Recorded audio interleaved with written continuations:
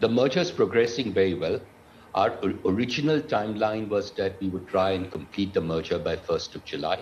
And the way it's looking now, it looks imminent that sometime in early July, the merger should get culminated in all respects. Regulatory approvals have by and large been received.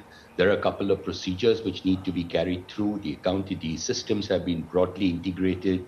People integration is in a very advanced stage of completion.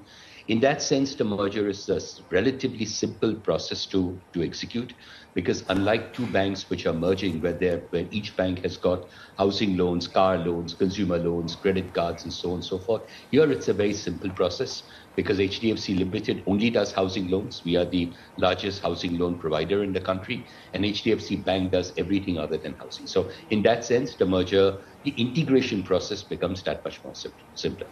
And now, analysts are saying the net interest margins in the interim would get reduced from 4.1% to 3.7%, 3.8% over the next 12 months.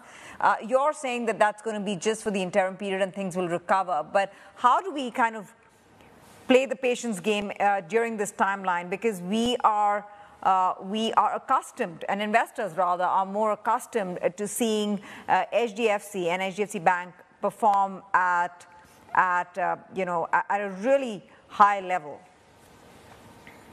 All right, so if you put it in simple arithmetic, if the bank has a margin of 4.1 and HDFC has a margin of 3.6, realistically, when the merger happens, the overall margin of the bank would tend to come down in the short term.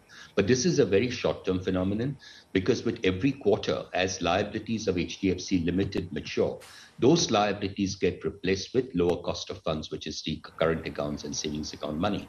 So gradually, over a period of 2, 3, 4 quarters, the net interest margin should start normalizing and getting back to the level of margins that the bank currently reports on a much larger base.